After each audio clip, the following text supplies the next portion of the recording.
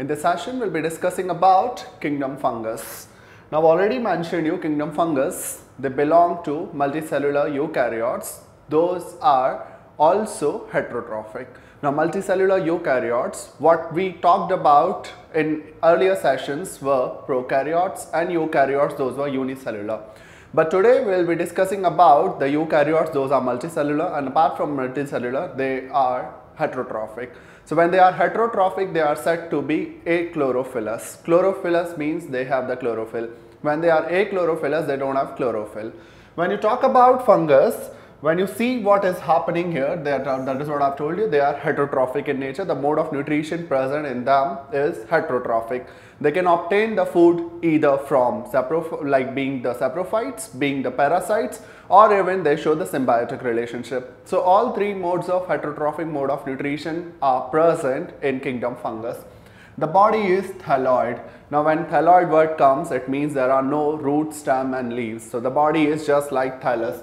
And the body is haploid. They will always maintain this haploid nature. So fungus are always haploid.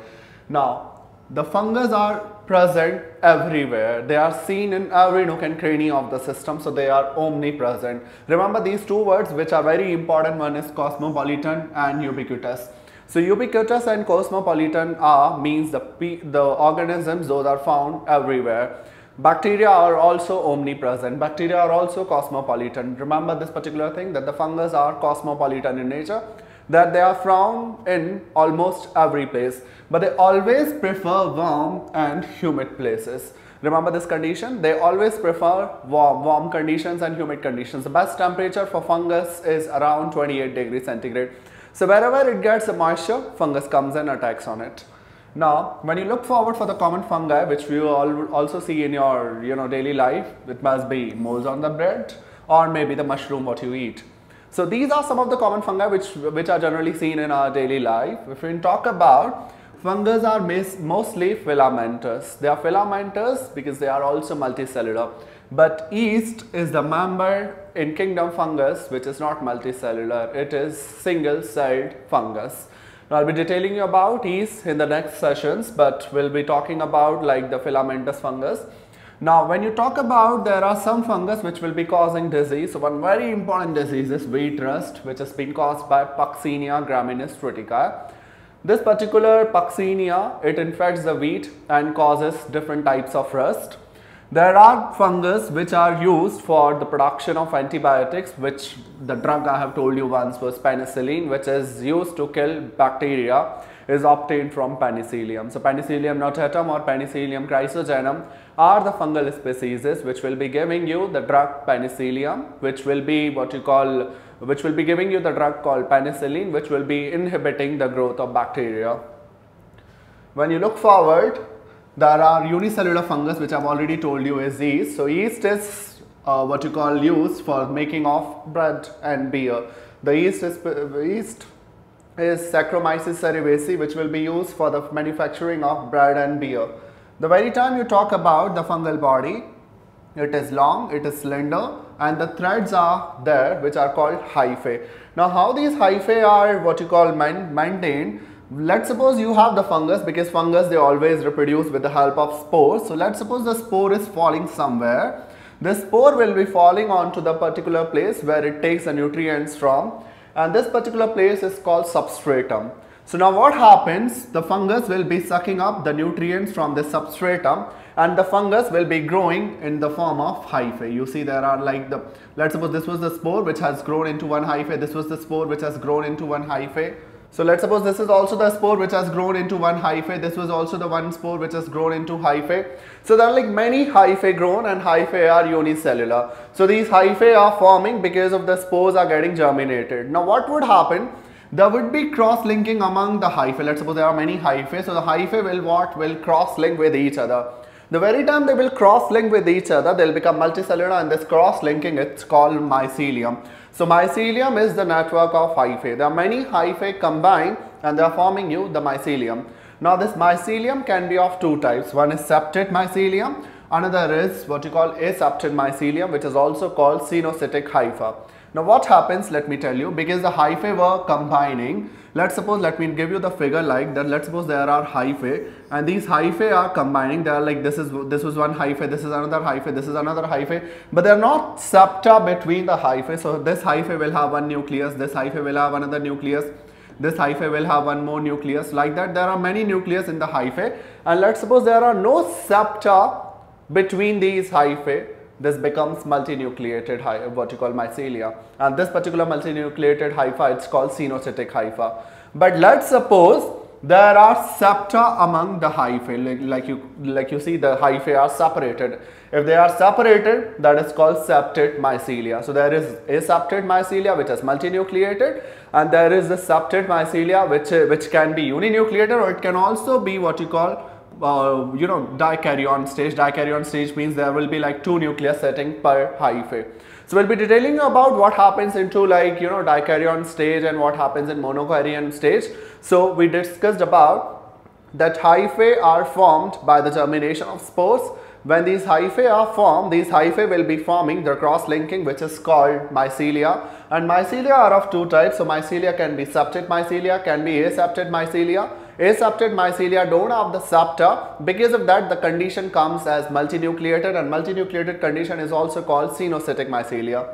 What happens in septate hypha? That these hypha will be separated with the help of septa. Now per hyphae they can be having what you call 1 nucleus, which is called monokaryotic stage.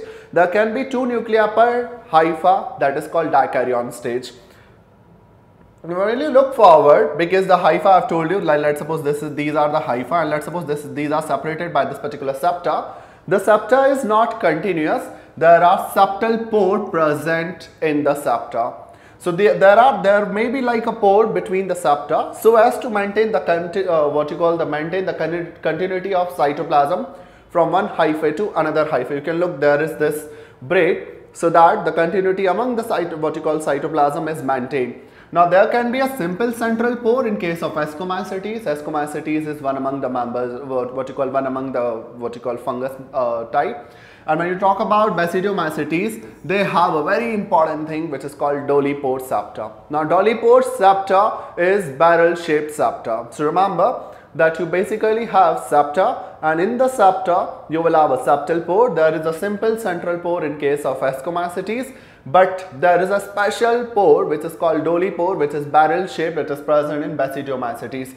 This is what I have already told you. They can be monokaryotic, means one nucleus per hypha. They can be dikaryotic, means dikaryotic situation, it's like this, when you will have 2 nuclei per hypha. When you talk further, the fungus cell wall is very important. It is made up of chitin. The bacterial cell wall was made up of peptidoglycans. So this fungus cell wall is made up of chitin, which is also called fungal cellulose. Now remember, this is not the cellulose. Chitin is never the cellulose. Chitin is the what you call polysaccharide of an acetyl glucosamine, and chitin is not the cellulose. Now chitin is present in the cell wall of fungus except this particular class which is called Oomycetes. Remember this? Oomycetes members are also called algal fungi because they have the cell wall which is also present in what you call algae. They have the cell wall which is made up of cellulose. If someone would ask you which particular class of fungus will you be finding cellulosic cell wall, your answer comes as Oomycetes. Chitin will be present in all other classes. So leaving Oomycetes, all other classes of fungus will be basically having the cell wall which is made up of chitin. When you talk about Golgi body, the Golgi body is made up of many cisternae. Cisternae are the repeating units. Those are arranging in parallel stacks and they make Golgi body. So generally in our body some 4 to 8 cisternae are present and they make the Golgi body. But remember, in fungus the Golgi body is just one cisternae. It is unicisternal Golgi body. Stored food of fungus is glycogen and oil. They store the food in the form of glycogen and oil. One very important thing which occurs here is karyokarosis mitosis. Now what is karyokarosis? Karyokarosis encounters the intranuclear spindle formation. You must be knowing about spindle fiber formation during mitosis. What happens is the nuclear membrane dissolves and spindles are formed to attach with the chromosome. But here the nuclear membrane will never dissolve, and it will not dissolve. Why? Because the spindles are forming inside the nucleus.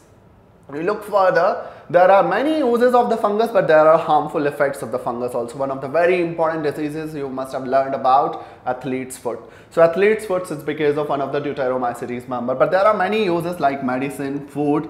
You will have the ecological values, like most of the fungus, they work as decomposers. Many of them, they also fix nitrogen, can be symbiotically, can be asymbiotically, but there are some problems also, like some of the strains are very deadly. Athlete's foot, I have told you about. What you see here is athlete's foot is happening. They destroy the bugs, they destroy crops. So there are many uses, there are many problems related with the fungus. In next session, we'll be telling you about different nutrients or nutritional activities in fungus.